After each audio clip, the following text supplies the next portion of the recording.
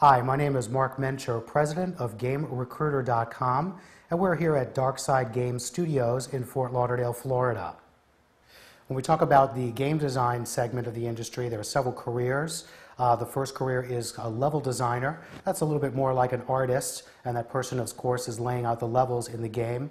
You can graduate from level design into game design and a senior game designer, even a creative director. And these are the people who create the vision of the game and hold that vision during the creation process.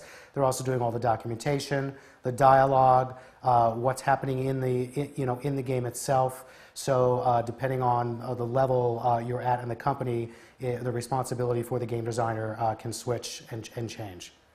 To qualify for a game design or a level design job, you have to be very good at English and writing. Also, scripting languages like Maya and MaxScript, which are found in 3D Studio Max and Maya. Also, some coding experience is very helpful.